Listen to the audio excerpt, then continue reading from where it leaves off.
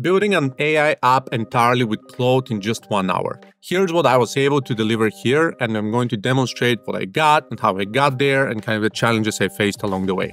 So first, some context. My name is Mario Peshev. I'm running several companies. One of them is a development agency, one of them is business consultancy. I have a few more, but bottom line, I understand development, I understand business and marketing, and I'm always trying to optimize and refine some processes.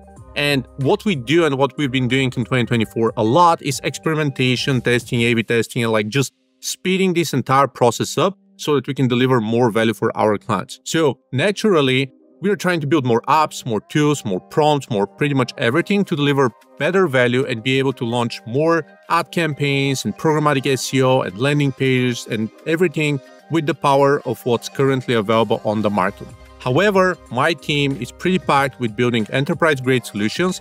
So whenever I'm trying to build something quickly and just prototype it, it's going to take weeks or at least a week to actually get it up and running. So what I'm doing instead is I'm going rogue. I'm doing the solo route, either working myself with consultants, with freelancers as part of my consultancy or one of my other prototype bootstrapping businesses to figure out what is humanly possible with the power of AI, automation, app builders, site builders, in order to solve specific results for me and for my customers. So what I want to showcase today is kind of how I use Claude to generate an AI app that I've been trying to build over the past few weeks with different app builders, with WordPress, with all of the other tools that I have in my arsenal. And whether Claude is great for you or not, you can decide for yourself. Still mixed feelings here, but I definitely love what I was able to achieve in just 1 hour and in probably $3 that I've spent on API calls. So let's dive in. First off, what we have here is an ICP persona generator. That's one example of kind of what I was able to build in an hour with some samples. And while still it's still work in progress, so it may not be super stable yet, but we're going to dive right in. So essentially what you do here is go to the persona generator and you type in a business description. I've used my agency as an example. So there is an international MarTech agency. We do marketing and technology. We work with SMEs. We do go-to-market strategy and experiments. And we are the company that coined WordPress retainers back in 2015. So we've specialized in scaling SMEs with development, SEO, HubSpot, and stuff. So this is kind of the core premise. You head in and you put in the business description, then you type, click generate personas, and you get samples and some kind of trials of different personas, like different business types, ICPs, however you want to call them, that are going to be great customers for your product. This is pretty important for us because when we do all sorts of landing pages and building offers and kind of niche solutions, both for us and for our dozens of clients on the agency front and hundreds of clients on my advisory business, one of the first things that we do is we run an audit for a business. We analyze what works, how it works, what are the ICPs, total addressable market, ideal clients, preferred contracts, the offers with the best unique selling proposition. There are a bunch of things in the kind of initial audit advisory kind of consultancy discovery session framework that are always kind of necessary. So sometimes it's just easier, even before hopping on a call with a client, you just run this and kind of try to pump up some data and kind of use it ahead of time. So once you kind of pick the persona that kind of resonates with you, and of course you can kind of keep generating more, you can generate pain points and you get what is this persona, what is this ICP facing right now? Kind of what are they struggling with? And again, you can generate this, select that, and then you click generate headlines and captions. So this is kind of what it is. So this is a prototype I saved in here. The way I approach that is, and I'm going to reveal it here with you, I've been trying to build that over the past few weeks in several different ways. So again, on the agency side, we do WordPress, this is our specialty. We've been doing it for 14 years. We have 7 WordPress core contributors. We definitely know WordPress, no question about that. We've scaled dozens of sites past 100 million page views per month, enterprises, telecoms. I'm not going to dive into this. It's not advertorial in nature. So we can build that. However, in order to do that, in order to build that solution internally, we would have to set aside a team or at least a couple of people building an integration with an AI chatbot, making sure it's securely transferring information back and forth, creating a plugin for that, creating templates or designs for that, making sure it's compliant with different teams, like lots of other things to make sure it's safe and secure and works, and like a lot of that. So I took different routes. There are kind of some existing plugins, pretty rough, not very extensible and so forth. So it definitely has to be custom. I went on and tested Bubble and Frontly and some of the other tools. They were definitely promising. I liked some of the solutions that they got there, but they also had some quirks, right? Either some bugs or, just some quirks along the edges, or specific things that you cannot necessarily build, or you're constrained in the way you kind of build that. Let's say turning a table into kind of a single page form with an Ajax that's kind of rendering the results on your page. And like, lots of these things are not necessarily working consistently and like super efficiently with some of the existing ad builders. This morning, in particular, I looked into kind of one of the marketing podcasts that I've been following, and they were talking about Anthropic apps and Claude apps and the ability to build that. So I looked it up. I actually couldn't find anything helpful for me, but I found this guide for building apps without writing code on Claude by Jim Clyde-Monks, kind of discussing kind of how you can start building apps with Claude. And like, it's essentially an extension for Visual Studio Code, which is one of the kind of development environments for coders. So you can set up Claude Dev and you can kind of start typing. Now, if you're not a developer, I would completely understand that. Again, I've been trying to work out different angles, either working with my team to build that internally, but it was just slower. And it also doesn't help building prototypes for clients, especially working with them alongside. So it wasn't a great solution for specific cases. Of course, we productize everything that's kind of a prototype, make sure it's stable, like running behind CDNs and pushing data to S3 or proper database and whatnot. But for prototypes and kind of small SaaS demos, it's definitely something that I'm trying to speed up and optimize and just make work faster and more optimal. For starters, to demonstrate, to do a proof of concept before we can actually productize properly. So I tried the app builders. Again, they weren't super flexible and efficient and weren't really solving the problems that I needed. Not a great kind of outcome for me. So the best next thing I could do is try to find a hybrid way of some coding with some AI. Now, having said that, I've probably only edited 2 lines of code during this 1-hour demo.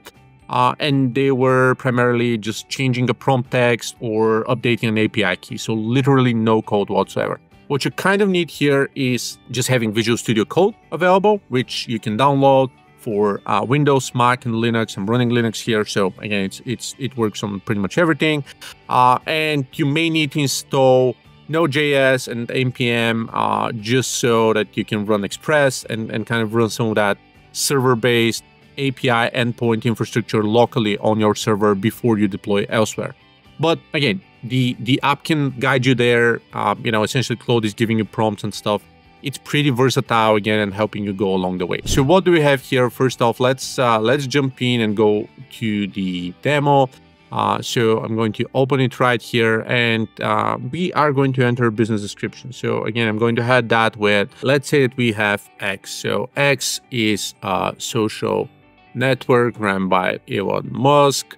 It has like 300 million active users. Well, maybe it's 900 million. I'm not sure. I can check later, but that's just for proof of concept. So 900 million active users, including editors, journalists, investors, startup indies, tech founders, DTC experts, and so forth. So this is kind of network. It competes with other networks like LinkedIn, Instagram, Threads. So it's just kind of a business description to use. So first thing we want to do is we want to generate personas. What does that mean? We are trying to establish if we work with Elon, if we kind of want to reach out to Elon and kind of find some problems, some solutions that we can potentially kind of get and kind of solved for him and for the team, what are the possible ideal people who are interested in the platform and working with that? So again, there are some quirks here, but hey, who do we have here? So we have John Smith, 35 years old, San Francisco, tech-savvy, uses iOS, works at a mid-sized tech startup, VP of engineering, wants to connect with investors and partners. This is kind of one possible persona. That's actually quite true. So I have lots of friends, investors and VCs and other angel investors as well on X who are super active there and just hanging out. Again, it's less censored than LinkedIn. It's not as aggressive as Reddit. It's not as kind of visual and startup-y creatively freebie as Instagram, and it's not like family-oriented as Facebook. So they're spending a lot of time on X chatting with other investors. So it's pretty likely that someone who's looking for a Series A or Series B, for example, would definitely kind of look into X. What do we have here? 28 years old female, New York, income 90 grand, digital media startup, marketing major, professional network, connect with influencers. Well, yes, especially for certain niches, you have lots of social influencers. X has them as well, and so on. So we have some of the other examples. And again, there are some quirks. Again, this app has been built for just an hour, so there's a lot of that has to be polished. But let's say we're going to work with John. So we have X, we know what X is, the social network. We have John, who's like a tech, iOS dude, VP of engineering, 12 years of experience.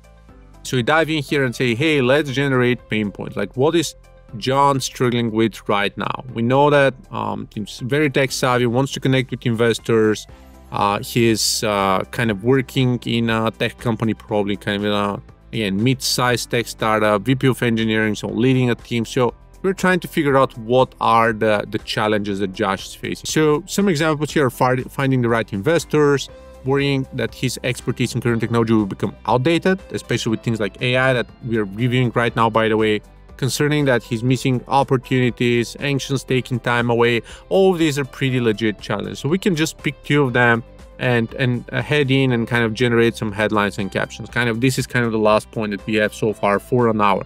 So what's the point of this one? If we want to do organic social, if we want to do paid ads, if we want to do email sequences or anything that's client-facing and user-facing, even brochures or billboard ads, whatever it is, we would want to kind of dive in here and kind of figure out what does the business represent, what does the business look like, what does the persona look like, what are the problems that we're solving for that specific persona, and we kind of want to go through that hamster wheel and find a proper problem to solve. So let's jump right in, and I'm actually pretty happy with the results, but we know who John is and what X is. We know they have certain problems finding investors and expertise. So imagine these are some social copies or kind of ad copies. Find the right investor. Struggling to connect with investors who share your vision.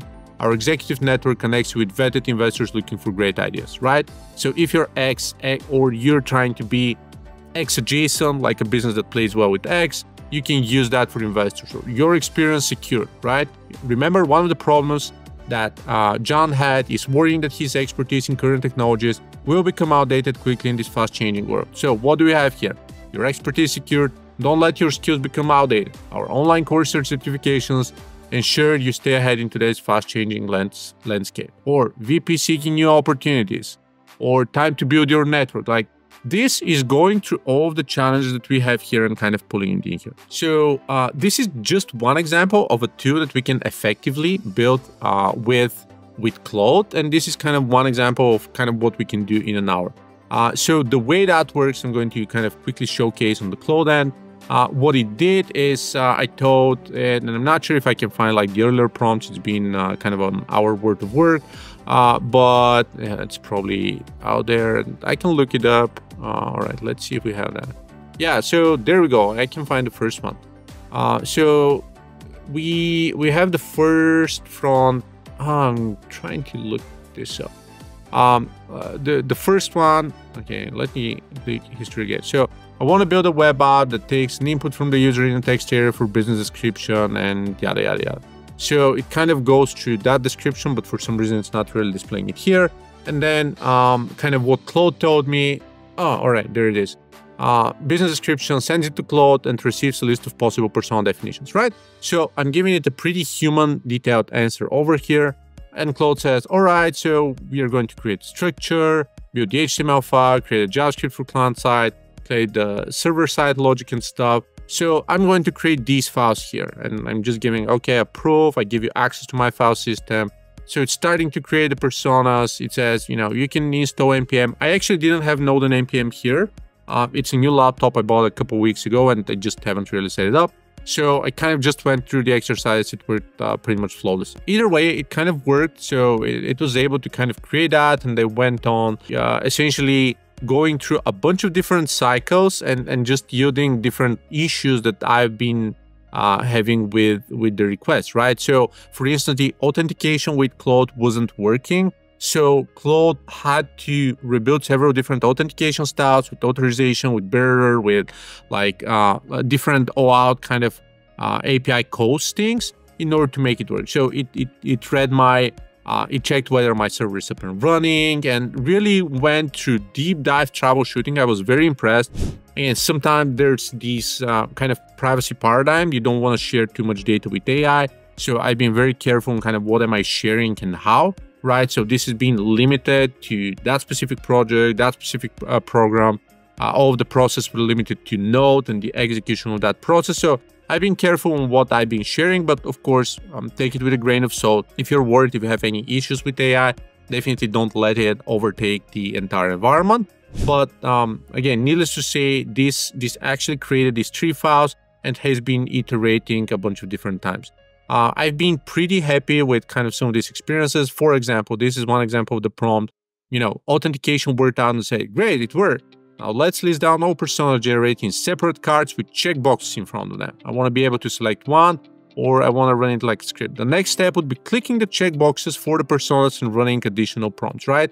So what Claude does is that, okay, we'll need to mod the HTML and CSS, which is the normal part of the markup. I'll need to edit this file. Then I also need to edit the triggering. So I need to add the checkboxes and the callbacks. So I need to edit this, and so on and so on, right? So you can go and keep prompting as you do with a human or a developer in your team, and you can build the prototype in a pretty easy and resilient way. So that's it. That's definitely an interesting concept. I'm going to try it out with a few more examples. This is the Claude Dev project, which is an indie project by this Sodri guy. I hope I'm not butchering his name, but it's kind of an indie project, but it's fairly lightweight, so it's not really causing any issues, and you can kind of see how it works, how it fetches data, and so on. What it's really great for is reading files and writing to files, and whenever it's writing, it's actually providing a before after, so you see what exactly is getting changed. You can of course sync that to version control as it's kind of supposed to do, but this is again one pretty powerful example of a tool that works, and you can also host online, and you can ask AI to how to host that online and kind of run as an internal project internally. Now, several disclaimers, several things I want to really call out here. First off, make sure you're not deploying to production. You're not building a product for something that you don't understand. It's quite possible that your API keys get leaked and you lose hundreds or thousands of dollars of API credits because someone gets access to your data, or you push it to a public repository or something like that. So don't push anything to production that you don't understand, that hasn't been vetted by a software professional, and all that. Second, try to actually build and productize it as a proper product afterwards. So whenever you test that, it's kind of a proof of concept. You limit it to like some internal tests or some internal users, but then ideally you are going to want to productize that. And third, again, this is a proof of concept. This doesn't include a database.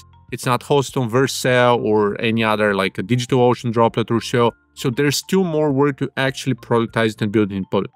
That said, it doesn't mean that this isn't a product that you can use with your customers and sit down next to your ICP, or sit down with a client, or sit down with your team and actually showcase them or launch it internally to help them level up their business knowledge and build other things that are leveling up the company knowledge as well. So that's it. Once again, if you like it, please hit like and comments. And if you subscribe, that's going to be awesome, of course. I'm here to share B2B insights and also my MarTech knowledge out here. Obviously, AI has been a massive trend lately, and that's why I've been covering solving solutions with AI and connecting and tapping AI to different things, because it's one of the core things consultancies and agencies have been focusing on. And this is what we across our businesses are also spending time on as well. Thank you.